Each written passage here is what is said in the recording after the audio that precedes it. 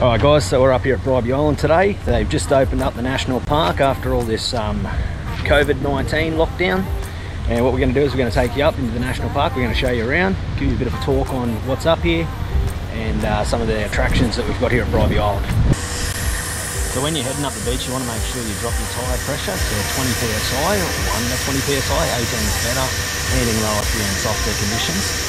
That's so you get a wider footprint and you'll roll over the sand rather than the water. Alright, so that's pretty much perfect.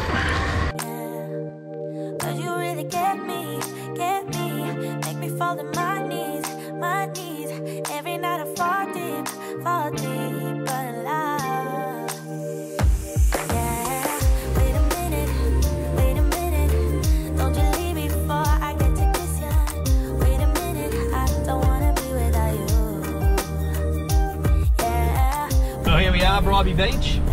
Beautiful day out here. It's calm as. It's blowing a strong westerly though, southwesterly. So the beach here is usually good when you get a southwesterly, and offshore it's usually horrible. So we're a bit lucky. Hopefully the microphone won't make too much wind noise. But here we go, Bribie Beach. 22 k's of pristine white sandy beach.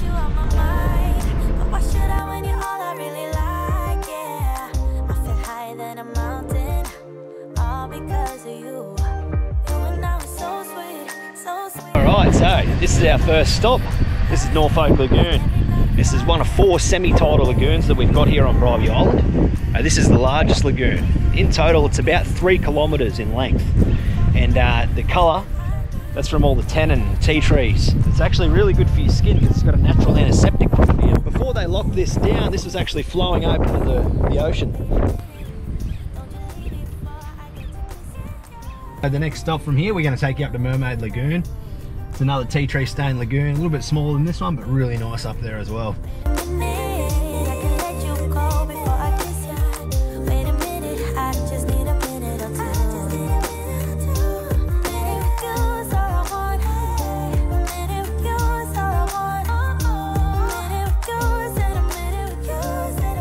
Where we had a fire back in, I believe it was August of last year, 2019, and it burnt the northern end of the island all the way down to this fire break that's up here. It's a little bit hard to see, but everything south of the fire break didn't burn, everything north basically did. It burnt through around about, it would have been 1/3 of the national park, I believe. It's or a little bit more, 20 square kilometres roughly that it burnt out.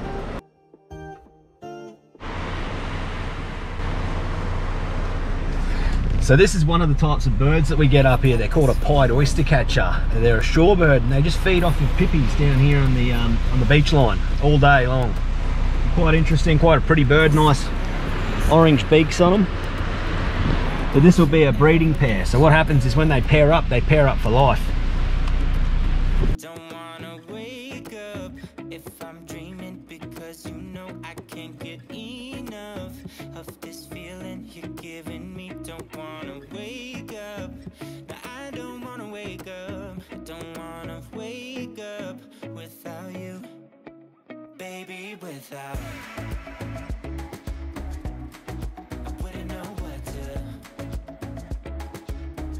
Wow, have a look at this, guys. So you got a couple of seagulls up here, but they've got a fish that they've just dropped.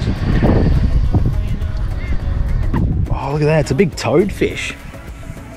A big toadfish here that they've dropped. It was alive, it was kicking before. You see it's moving?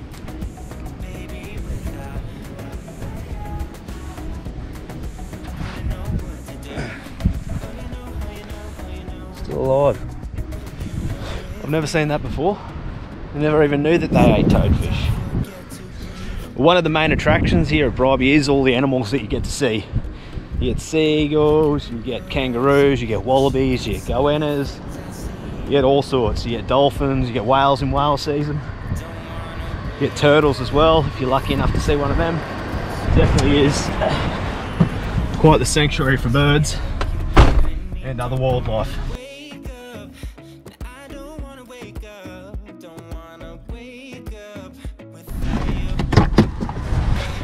So as you make your way right up to the end of Bribie Island Beach, you'll come across a heap of World War II forts. This is one of them just here. So this one here was an old searchlight. And the way that they used it was there was actually a place out at Caloundra that had a lookout. And it'd be looking out into the bay to see if there was any ships that weren't on their log. Now, had they ever spotted a ship that wasn't on their log, what they would have done was they would have radioed through to a room on the island called the battery plotting room. The battery plotting room would have then tracked and logged the ship and determined whether or not it was hostile. Had they have come across a hostile enemy, they would have radioed through to the two searchlights, the southern one, which is this one here, and the northern one, which I'll show you later on, and the two gun emplacements. They would have then triangulated on the target, lit it up, and then taken a shot. First shot would have always been aimed at the tower, try to knock out command first, and then they would have kept shooting to sink it. But fortunately, we actually never had to do that up here at Bribie. This was one of the first lines of defence for the Port of Brisbane. That's where this channel and this ship in the background, that's where they're all going.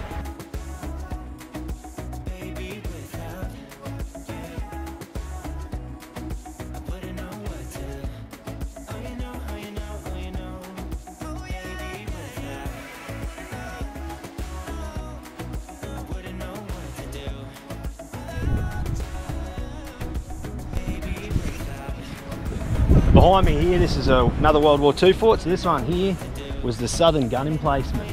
So when this one was in use, it had a 6-inch cannon on it that they took off of a World War I ship. And it was up there in the middle, and it could fire a 46.5 kilo projectile up to 16.5 kilometres. Now, Caloundra in the distance there, that's approximately 4.5 to 5 kilometres away. So you're looking at 3 and a bit times that distance, and they could shoot you from here if they wanted to. A pretty good shot for back in the day. Now if you come further around, got a bit of an information sign here. It's got some information about the duty roster on that back wall, the blackboard. A couple other photos as well. In this room here, this is where they stored the explosives. The explosives that they used up here was called cordite, a really volatile substance. So they had to be careful the way that they used it to make sure that the workings didn't actually explode while they were using it. They got a little breach that they had to pass the cordite through and turn it through, and they had to have a blast door shut at all times. So that way, if there ever was a spark, it didn't get to the cordite and detonate. This one here, this was the northern gun emplacement. It was a mirror image of the southern gun emplacement, gun 1, gun 2. And same thing, it could shoot a 46.5 kilo projectile up to 16.5 kilometres. There was a total of 150 personnel that served up here at the base, and they served on a 28-day and 2 roster. So they done 28 days solid up here at the base, and then they were given 2 days off, where they generally go for R&R over at Caloundra.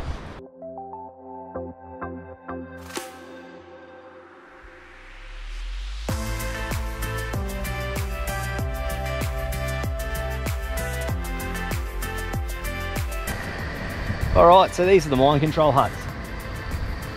You got the northern and the southern mine control hut. And this one here, this one was the detonator switch. And this one here, this one was the generator room. And what they'd done was they ran a cable all the way out, past the shipping channel markers out there in the bay, and they looped it back around. And there was another cable in front of that called the guard loop cable. And what would happen was they'd have all the mines anchored down to the sea floor bed, attached to one of the cables, and they'd have the guard loop cable in front of that. The idea was that as the submarine would come through the bay here, it'd go across the guard loop cable. There'd be 2 big spikes in the magnetic frequency. You could then choose to detonate the mines and blow it up. Now, luckily again, we never actually had to do that. But when they did pack up the mines after the war was declared over, they did notice that 4 mines were still out there in the bay. To this day, we've only found one of those 4. So there's still 3 somewhere out there floating around or anchored down to the seabed, buried with sand that we don't know about. This is the furthest point of the island that you can drive to. Everything north of here is habitat protected, so you're not allowed to drive past this point. However, you can walk. During the war, this was the furthest point of the base as well. The only thing that they had north of here was a couple of decoys that they set up on the beach in the hopes that the Japanese would spot that, fire at that, and give away that they're on their way. There's something down here on the beach. There might be a balloon.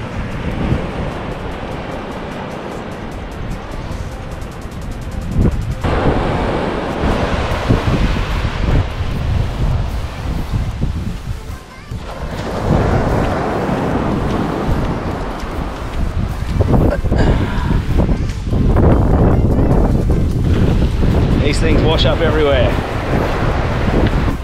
Alright guys, so we're going to take the Northern Access track over to Poverty Creek now.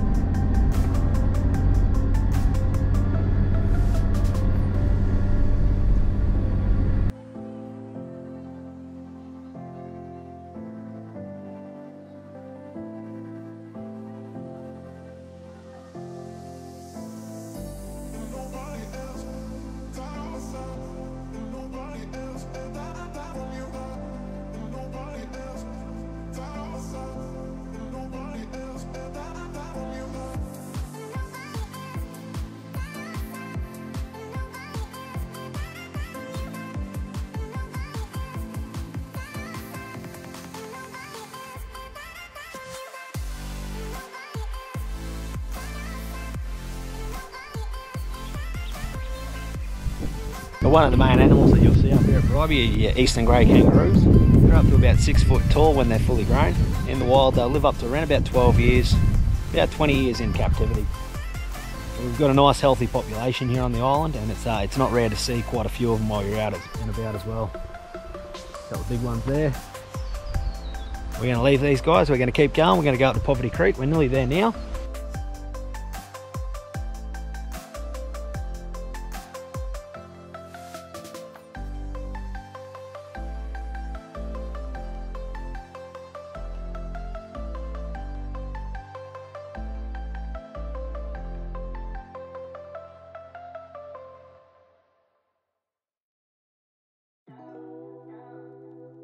We're just on our way into the Poverty Creek area.